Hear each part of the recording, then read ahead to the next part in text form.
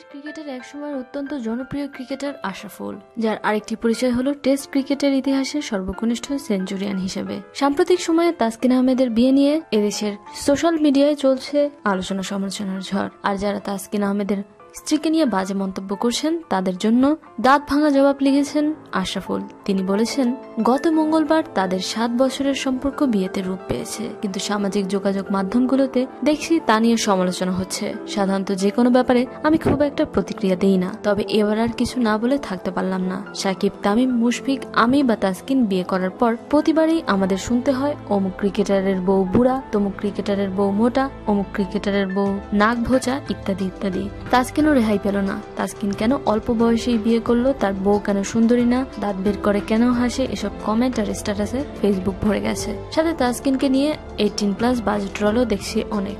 আচ্ছা, সংসারটা তাসকিন তার পছন্দ করা বউয়ের সাথে করবে, সেখানে তার বউ সুন্দরী না দাঁত বের করে হাসে এটা বলার আপনি কে?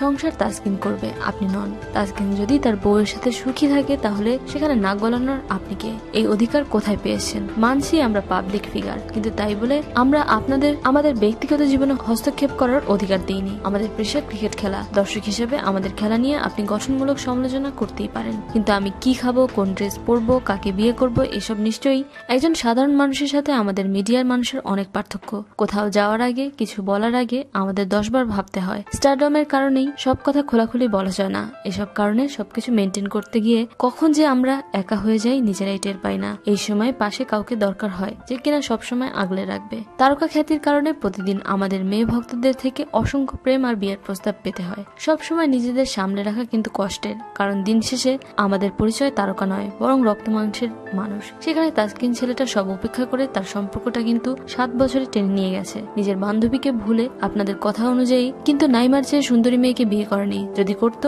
আপনারাই বলতেন তাসকিন প্রতারক। সমস্যা কি জানেন?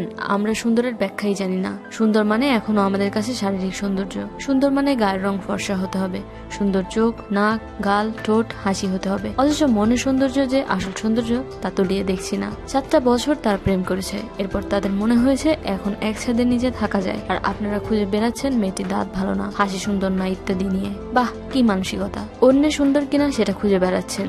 সরি টু সে, এসব যারা বলে বেড়াচ্ছেন আপনারাই বরং সুন্দর নন। কেন জানেন? আপনারা নিচু মানসিকতার মানুষ। আর কেউ যদি নিচু মানসিকতার মানুষ হন, তিনি যতই শারীরিকভাবে সুন্দর হন না কেন, তাকে আমার অসুন্দরী মনে হবে। পাবলিক ফিগার হিসেবে এই ধরনের কড়া কথা কখনোই বলিনি। আজ বিরক্ত হয়ে বলতে বাধ্য হলাম। আর এভাবে বলার জন্য একটুও অনুতপ্ত নই, কারণ যা বলেছি মন থেকে বলেছি, বিশ্বাস থেকে বলেছি। প্রিয় দর্শক, এর আগে ক্রিকেটার নাসির হোসেনকে তার বোনকে নিয়ে অনেক বাজে মন্তব্য শুনতে হয়েছিল। সাকিব আল হাসানকে প্রায় শুনতে হয় তার স্ত্রীকে নিয়ে। খেলার জন্য অনেক ক্রিকেটারকেই শুনতে হয় আজে বাজে মন্তব্য, কিন্তু পরিবারের কোনো সদস্যকে নিয়ে এভাবে আজে বাজে মন্তব্য করা কি আসলেই ঠিক? এগুলো কি আসলেই আমাদের মানায়? এই নিয়ে আপনাদের যে কোনো মতামত শেয়ার করুন আমাদের সাথে। শোবিজের আরো নিত্য নতুন খবর জানতে আমাদের সাবস্ক্রাইব করুন, লাইক দিন এবং কমেন্ট করতে ভুলবেন না।